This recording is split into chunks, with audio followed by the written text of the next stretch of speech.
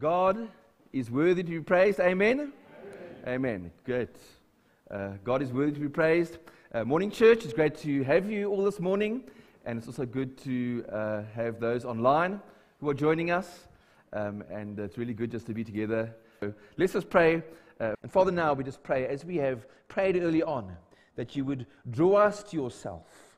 Father, will you not open our minds and our hearts, Lord, to the wonderful truths of your word. Father, we just pray that you'd have a real sense of your presence and your holiness as we tackle this issue of temptation.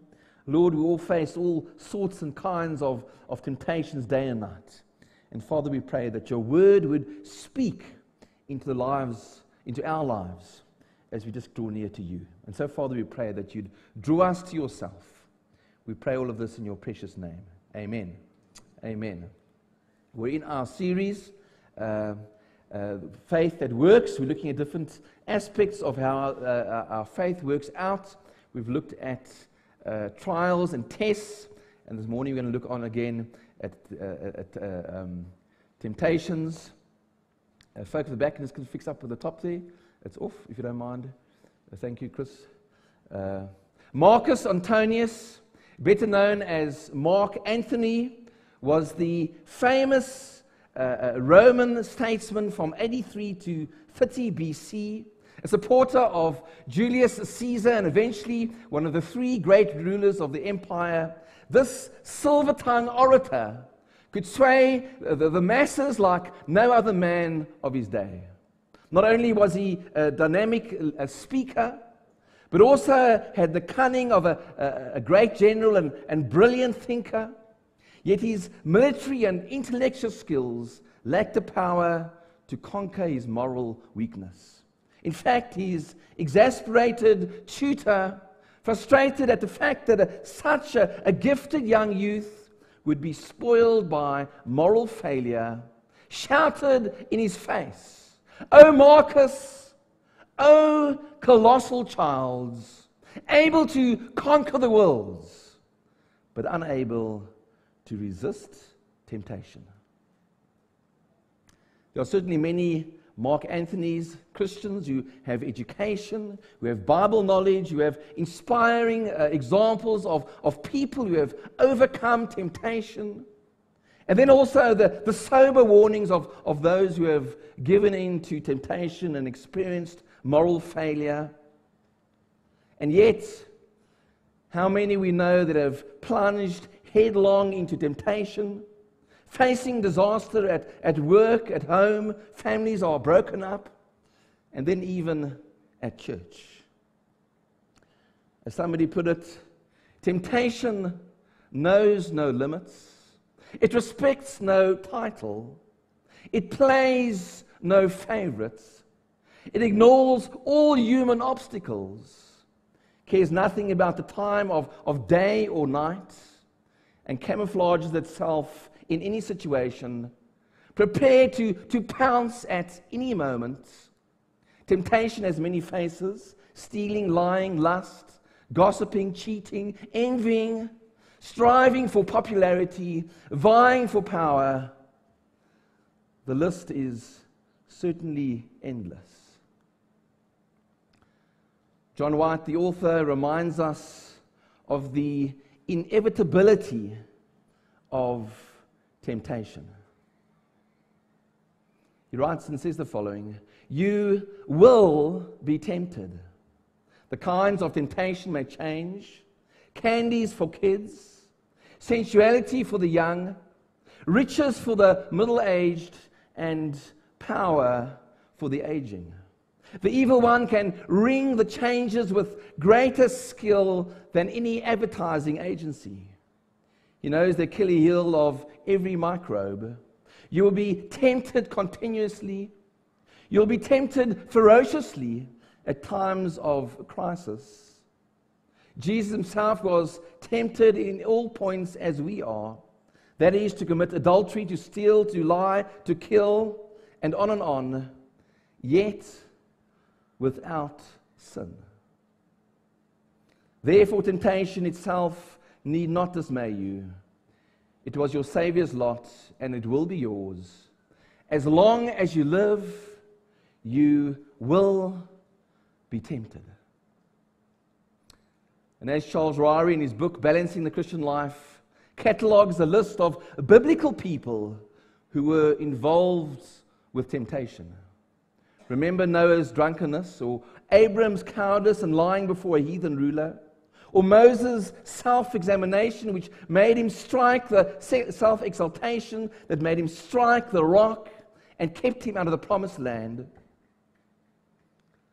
or Jacob's stratagems, or the patriarch's mistreatment of Joseph, or Elijah's murmuring, or David's double sin, or Hezekiah's ostentations, or Jonah's rebellious spirit, or Peter's denial of his Lord, or John Mark's defection, or Paul and Barnabas' strife. Some of the noblest men and women of the Bible have not only experienced temptation, but have yielded to its power.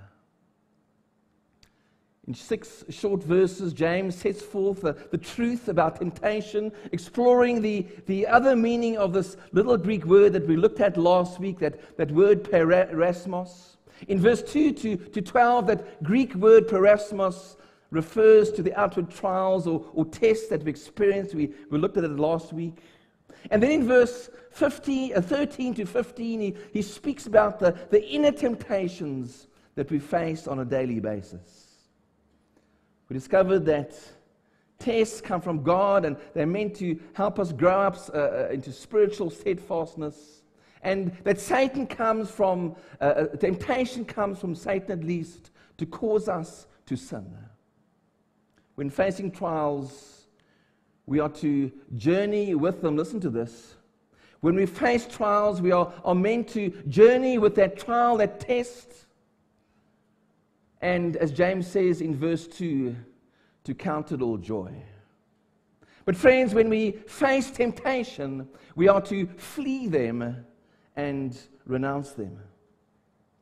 Now, rather than skimming over the surface like many Bible teachers and preachers tend to do, James probes below the surface to reveal the inner workings of temptation. Like a doctor with a scalpel, James takes a look at the temptation's origin, the options, the outcome, and the overcoming. Let's turn to James chapter 1 and verse 13 to 18 in your Bibles. If you'll turn to James chapter 1 and verse 13, I'm going to be reading from the ESV. James chapter 1 and verse 13.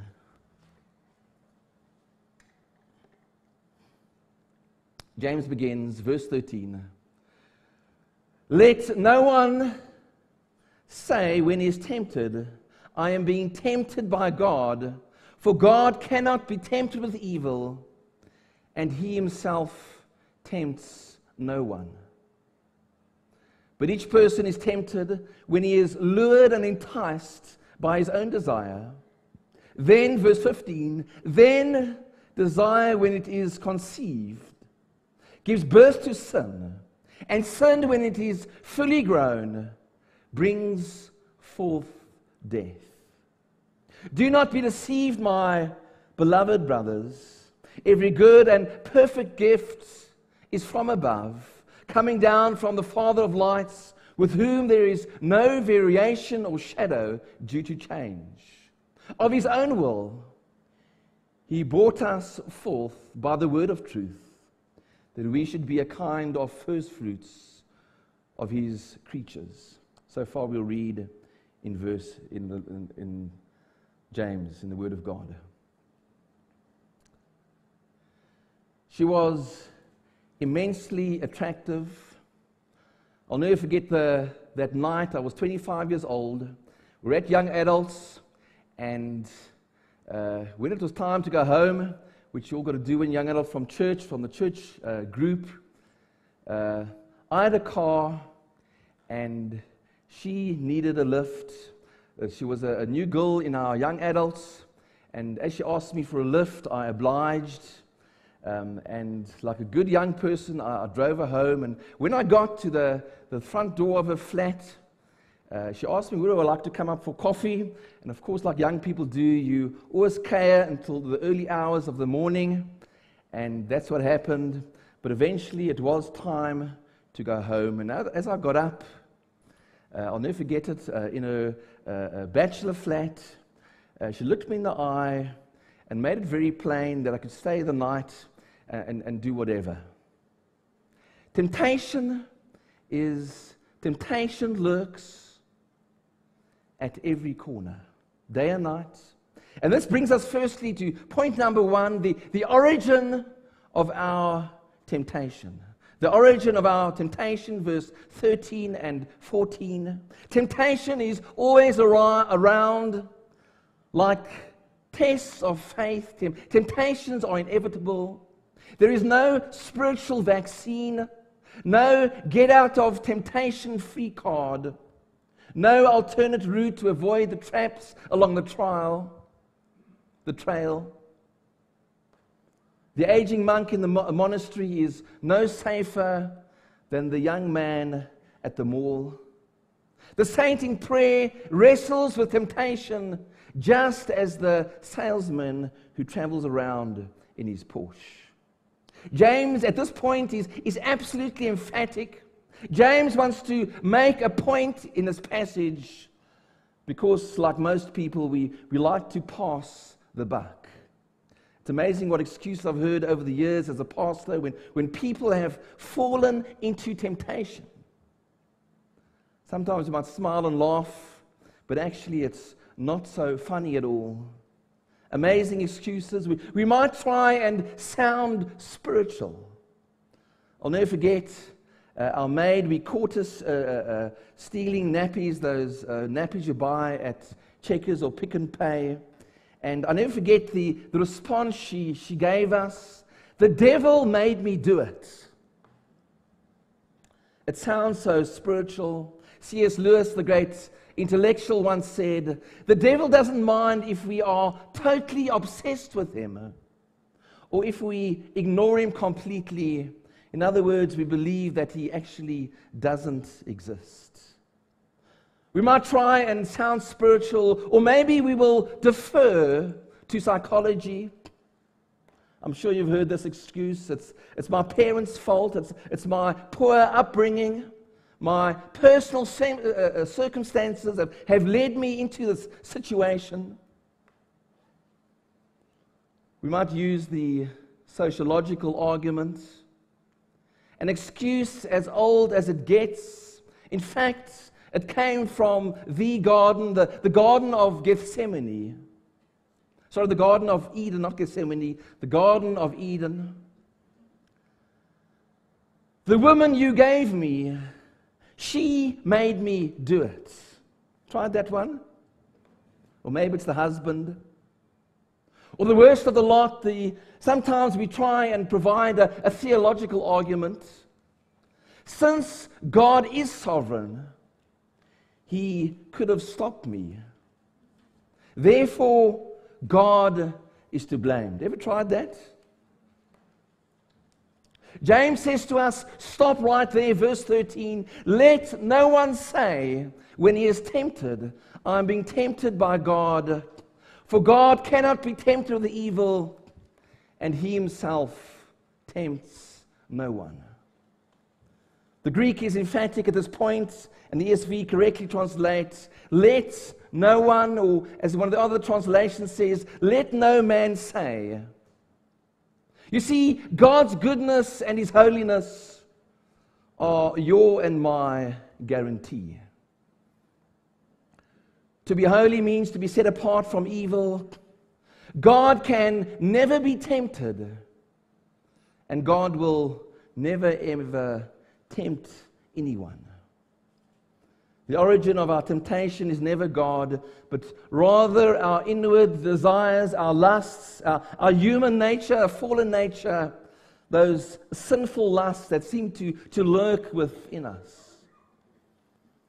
The origin is our own desires, James reminds us. And then this leads me to the second point, the order of temptation. Now, Temptation always follows a four-stage process. You need to know this, it's important. And James gives us these four stages and three vivid pictures in this passage. The first stage, as James points out, is desire. James puts in view our own personal desires. Verse 14, but each person is tempted when he is lured and enticed by his own desire.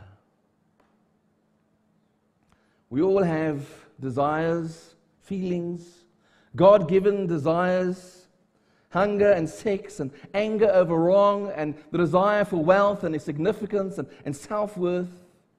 The big question this morning is how do we handle those desires and feelings that we have within us?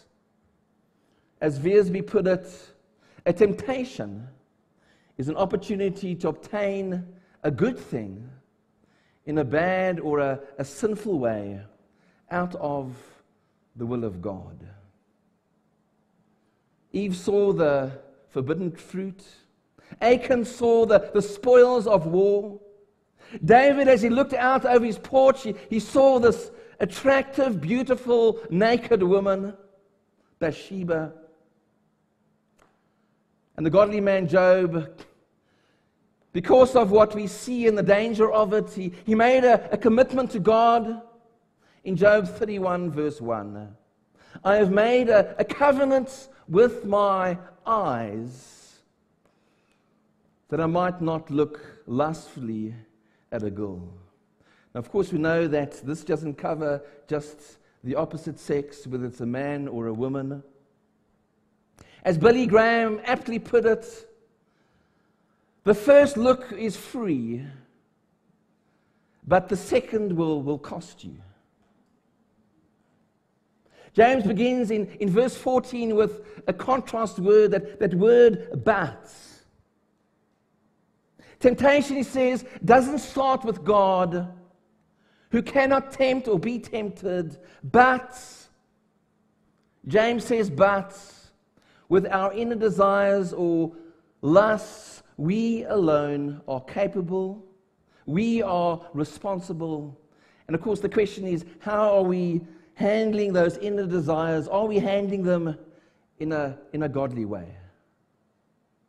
First, our desires, that's the first stage. The second one is the deception. Verse 14, the second part, each person is tempted when he is lured, in other words, and enticed by his own desires. Now let me say this morning that no temptation looks like a temptation. And James uses two pictures, two illustrations. The first is a fishing illustration. Now how many fishermen are here? How many of guys here are fishermen or ladies even? Any fishermen? In my 2 churches back, everybody were fishermen. We lived on the coast. It was amazing. But I asked that all raise their hands and say we're getting charismatic. But anyway, but I had a neighbor, and one day he told me about he caught a fish, a kabeljo. Now usually they're small. This guy caught a great-grandfather. It was 16 kilos. All you can do with that sort of fish is pickle it because it's really tough meat. But I asked him how did he do it, and he said, well, he threw in or cast the lure, and no fish goes knowingly for the lure. The lure is dropped into our lives, and deep inside something happens within our hearts, and we take it line, hook, and sinker. The second graphic illustration is that of trapping a wild animal. Scripture says we are deceived and drawn away from our own desires. There is this deception. Going back to the fish, if you think of it, it comes out of its safe spot and goes for that colorful lure. And friends, we're safe until we see this thing dangling before us. And we get out of safety and we grab, we go for it. There is deception. Dietrich Bonhoeffer, the courageous German theologian, put to death by the Nazis for taking a stand against Hitler's evil regime, articulates this process of temptation as clearly as I've ever heard it explained. In our members, there is a slumbering inclination towards desire, which is both sudden and fierce. With irresistible power, desire seizes mastery over the flesh. The flesh burns and is in flames. It makes no difference if it is sexual desire or ambition or vanity or desire for revenge or love of fame and power or greed for money or finally that strange desire for the beauty of the world of nature. Joy in God is in course of being extinguished in us. And we seek all our joy in the creature. At this moment, God is quite, and listen to this, at this moment, God is quite unreal to us. He loses all reality, and the only desire for the creature is real. The only reality is the devil. Satan does not yet fill us with a hatred for God, but with a forgetfulness of God. Isn't that true? That moment we lunge in temptation, we forget all about our Christian testimony and about God Himself and the reality and presence of God in our lives. Desire, deception, and thirdly, disobedience, verse 15. James begins verse 15 with a word that indicates progression.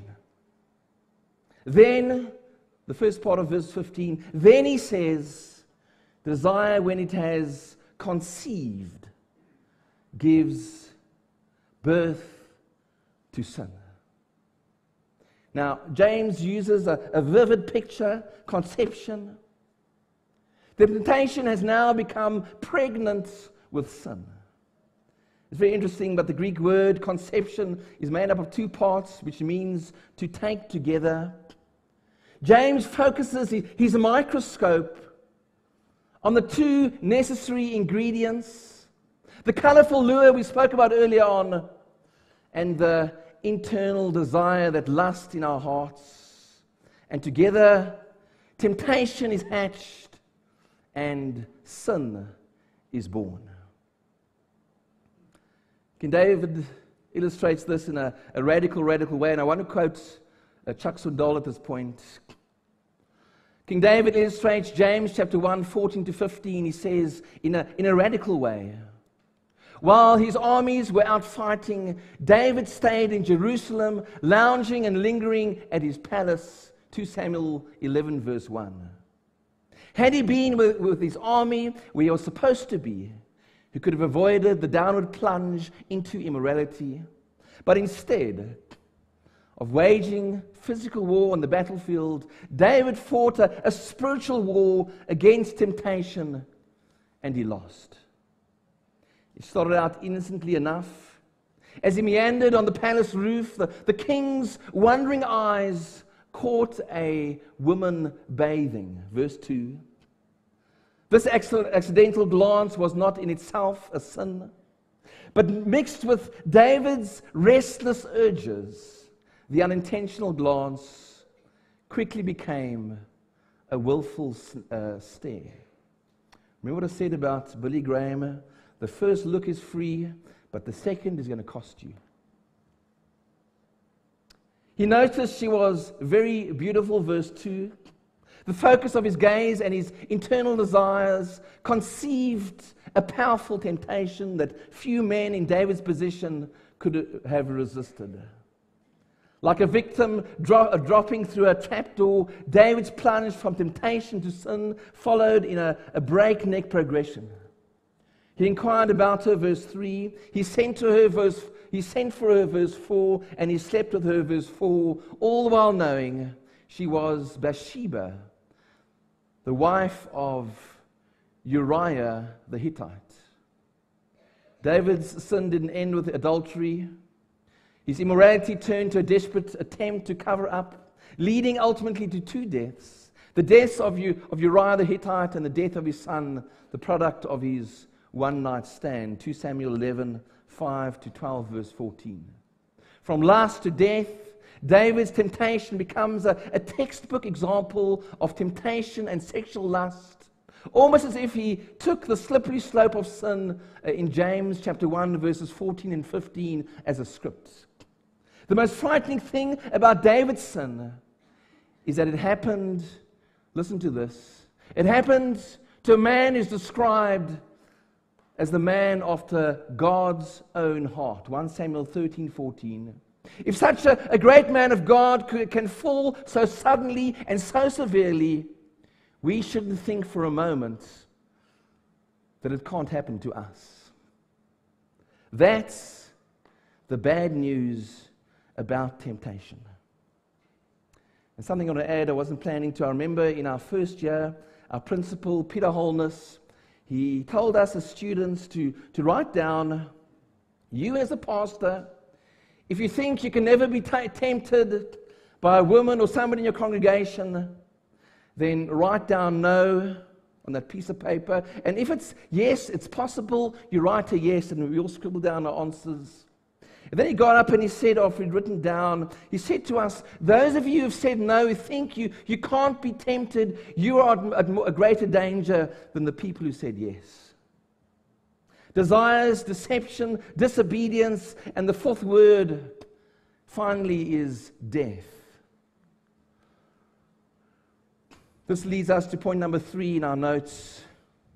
We've had the origin, where it comes from, the options, those 4 steps, and then the outcome of your temptation. Verse 15b, the outcome of your temptation. James writes, verse 15, then desire, when it has conceived, gives birth to sin. And here it is. And sin, when it is fully grown, brings forth death. Now, we need to linger over this word, death. Don't miss the progression. When an allurement carries us away, we move into the realm of temptation. When we allow a temptation to linger, we eventually sin. And when sin continues without repentance, listen carefully, without repentance, it will lead to that horrible word, death. You are free to choose the actions, but not the results. You are free to enjoy the kicks, but not avoid the kickbacks. You are free to make the choices, but not avoid the consequences. What is this death that James is speaking about? Is it physical death? Well, certainly. Some have died premature deaths from drug addiction and alcoholism and the like. But if that were true, I want to say this morning that all of us would be dead. Is it spiritual death? Certainly some who've been caught up with sin, so much so that they can never turn to God. But of course we know that works do not save us. What then is James talking about? We need to understand the Jewish thinking of the day. To be dead was more a way of life than a destination. Remember Deuteronomy chapter 30 and verse 15, it says the following. Moses is addressing in his final sermon to the people of Israel, the children of Israel. He's addressing them and he calls them to make a choice. And right at the end, in the application of his sermon, he says the following. See, I have set before you life and prosperity and death and destruction. I want to ask you this morning, where are you? Are you experiencing the life and prosperity that God desires for you? The smile of God on your life? Or death and destruction and adversity as temptation conceives in your life and it gives birth to sin. And friends, sin gives birth to consequences. I want to say one of the most difficult parts of pastoral ministry is picking up the mess when people have given in to temptation and their lives are devastated and families are devastated, and I can go on and on. Where are you today? That's the question James asks us. We've looked at the origin, the options, the outcome. But friends, finally there's good news. Number 4, the overcoming of your temptation. The good news is that and listen to this, any temptation can be resisted. You can resist the desire, you can repulse the bait, you can retrace your steps, and you can retract the process. You, friend, Christian, can live in victory. Let me say it again. You can overcome, and yes, you can live in victory. The Apostle Paul encourages us in 1 Corinthians 10:13. I remember this verse was drummed into us at Sunday school. Now, I hope our Sunday school is getting your kids to memorize Scripture, because I've never forgotten this verse. 1 Corinthians 10:13. Maybe turn in your Bibles and underline it. It's such an important verse.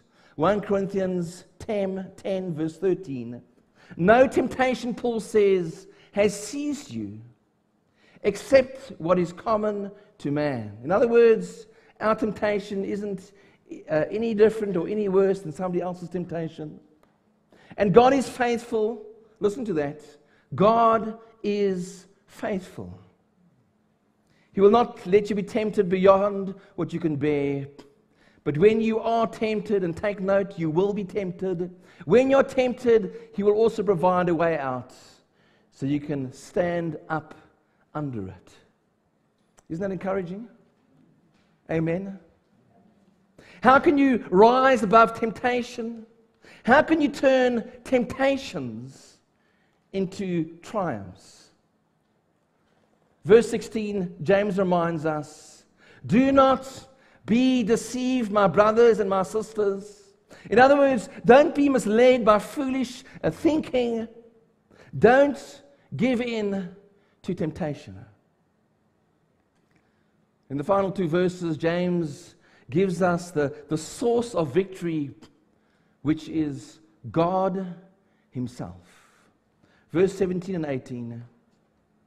Every good gift and every perfect gift is from above, coming down from the Father of lights, with whom there is no variation or shadow due to change. Of His own will, He brought us forth by a word of truth, that we should be a kind of first fruits of His creatures. Number one, remind yourself of God's goodness. God provides us with the means of victory over the temptations of life. The one who creates things good and perfect is the one who brought you forth by a word of truth, who has saved you, who has converted you, who has changed you. Friends, if God can transform your life, if you can be a new creation, surely He can help you overcome that temptation that comes your way. Victory comes when we focus on the good things of God. You know, you can't harbor evil thoughts when you're focusing on the good things of God. When you're focusing on God, let me say it again, you cannot be thinking other things that you that you shouldn't be thinking about. It is absolutely impossible. Paul addresses this in Philippians chapter 4 and verse 8. And he says, as he concludes this letter, finally, brothers, whatever is true, whatever is noble, whatever is right, whatever is pure, whatever is lovely, whatever is admirable, if anything is excellent or praiseworthy, what does it say? Think about these things. What are you listening to? What are you looking at? What are you focusing on? What do you watch? Because Paul reminds us this great biblical truth that what goes in your head is going to come out. And if you're watching filth on TV, or you're looking at pornography, or you're looking at things you shouldn't, you're going to get yourself into trouble, Christian. It's just a matter of time. Victory comes when you focus on the good things of God. And victory comes by living the truth. Verse 18, James says, the NASB says, we have been brought forth by a word of truth. When those appealing, luscious temptations, and let me tell you, sin can be lots of fun. When those temptations come, God's word can literally deliver you from sin and from temptation. David knew this, and he wrote it in Psalm 119, verse 9 to 11, another verse we should know. How can a young man keep his way pure? By what? By living according to your word, the Bible.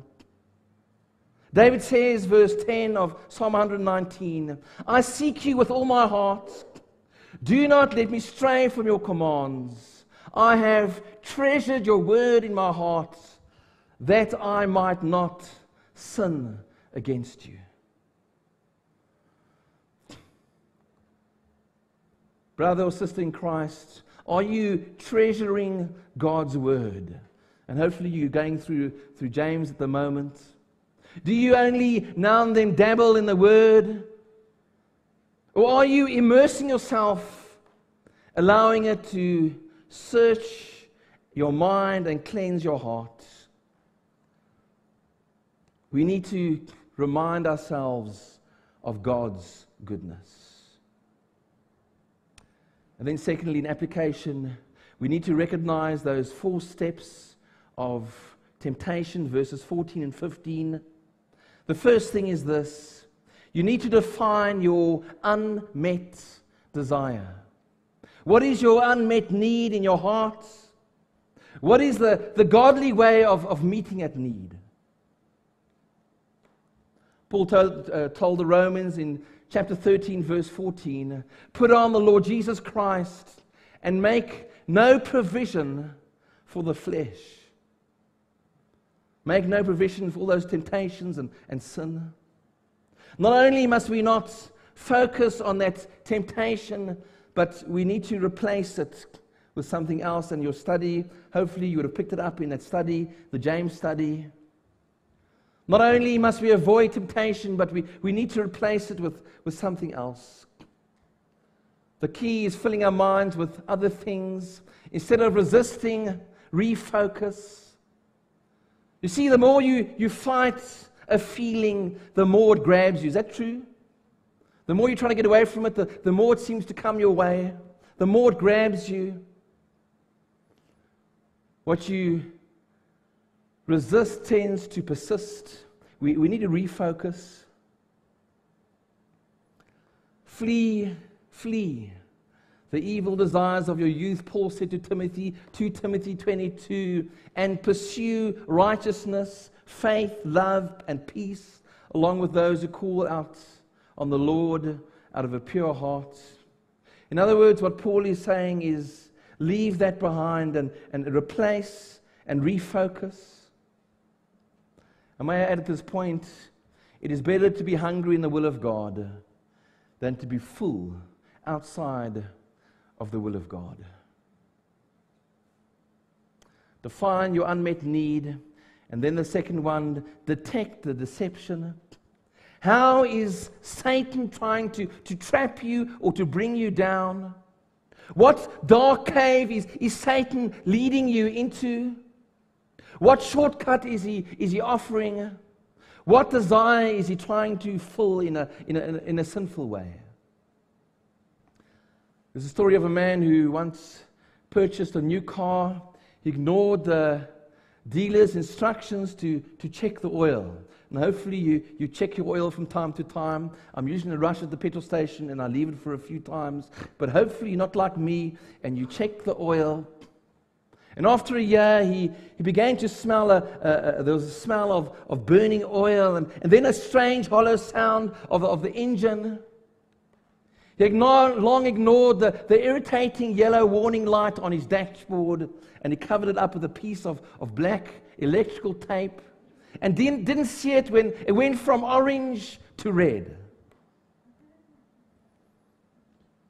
And didn't know why his shiny car rolled to a stop and refused to start.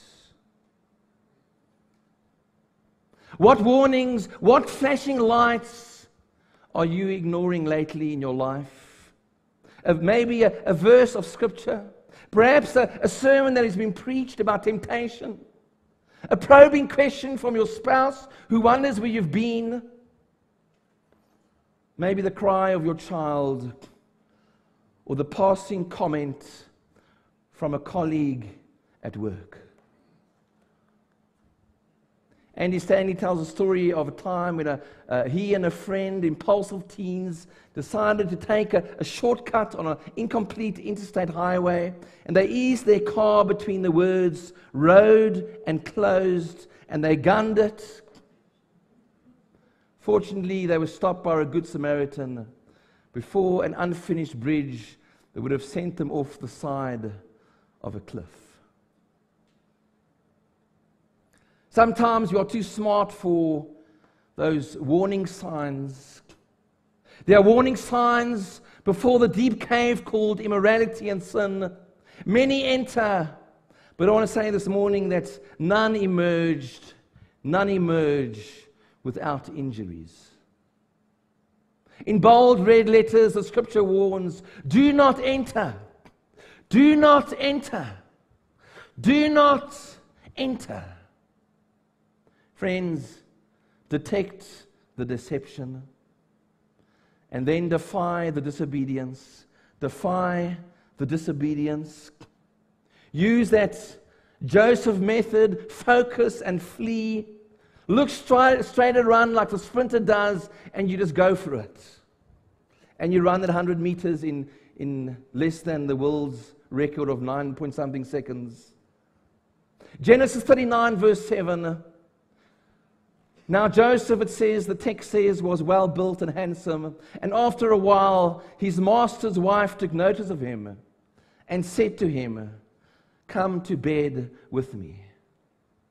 Joseph's response, how can I dishonor my boss? And more importantly, how can I sin against God? Because that's what sin is. It's ultimately against God. Why was Joseph so strong? The simple reason is this man was walking with God. And you would have picked this up, hopefully, if you haven't already, in your Bible study of James, where they quote Matthew 26:41, where Jesus says to his disciples, watch and pray. And very pertinently, the writer of that study, she asks the question, when is it time to pray? It's long before the temptation happens that we watch and pray and prepare our hearts and walk with God, because that will keep you from temptation.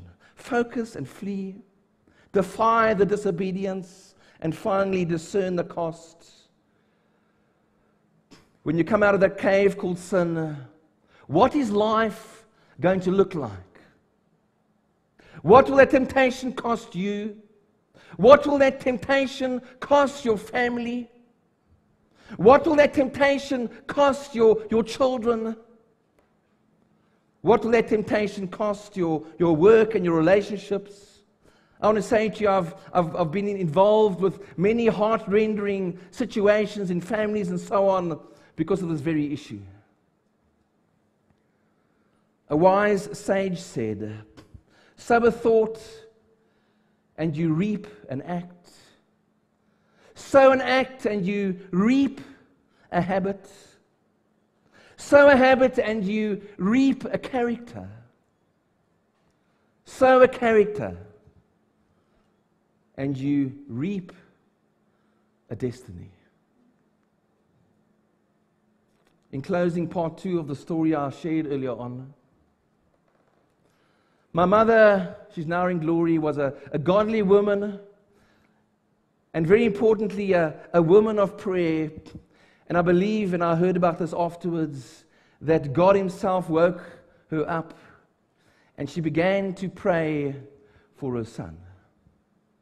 Back at that flat, that beautiful, attractive young woman. And as I stood there, it was time to make a decision. Nobody would know.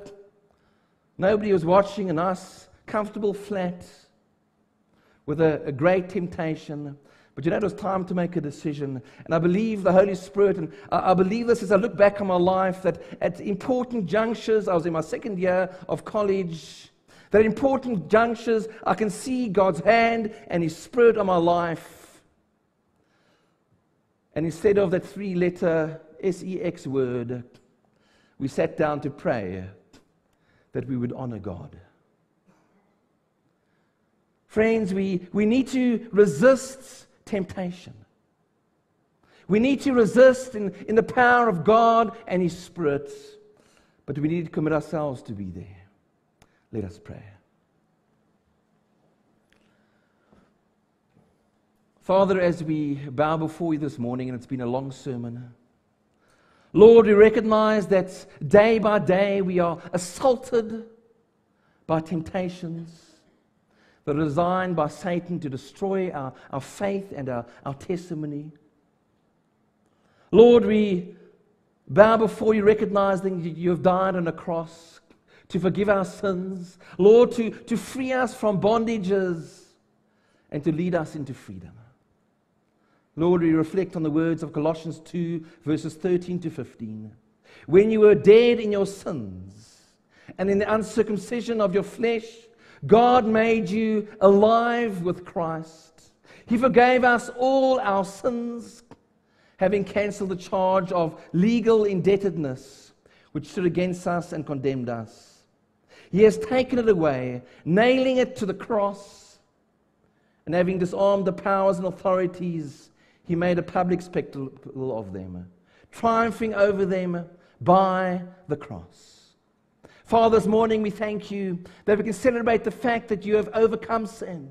You have triumphed over sin. And Lord, You offer us forgiveness and power to overcome. And so, Lord, we bow before You and we ask You to strengthen us. We ask You to forgive us. And Lord, we ask You to free us from the bondages of sin, the condemnation, the guilt we experience even now. And oh God, we just reflect on Romans 8, 1 and 2. Therefore there is now no condemnation for those who are in Christ Jesus, because through Christ Jesus, the law of the Spirit who gives life has set you free from the law of sin and death. I first want to pray for those who perhaps are in bondage, who are suffering guilt. I want to say this morning that Jesus convicts us of sin, but he calls us back to Himself. But Satan condemns you and says to you, you filthy sinner, God will never want you back. And that's a lie. Once you come to Lord Jesus this morning, if you are holding pain in your heart, and say, Lord Jesus, I want You to free me from the things I've messed up, the sin I've committed. Won't you ask Jesus right now to help you overcome?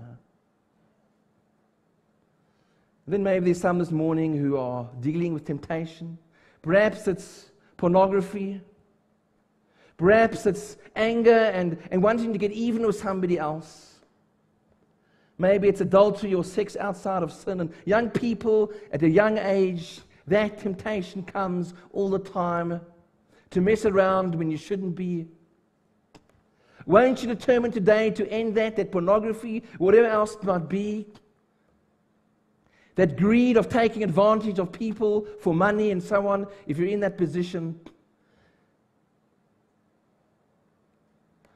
won't you confess it right now and say, Lord, I want You to strengthen me.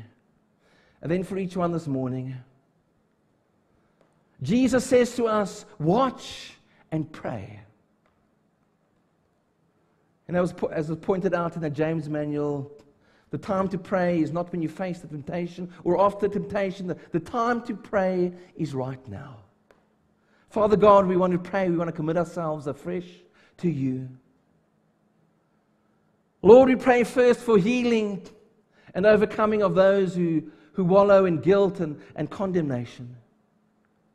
Father, won't you remind them that at the cross you have overcome. Lord, for those who face temptation or are involved in sin, Lord, we ask now that you would cut off that root of evil. Lord, help them to flee and to replace. Won't you make that commitment right now?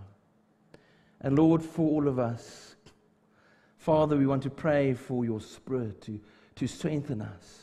Lord, to make us steadfast. And Father, help us to be victorious, to replace temptations with triumphs. We pray this all in your wonderful, holy, and precious name. Amen.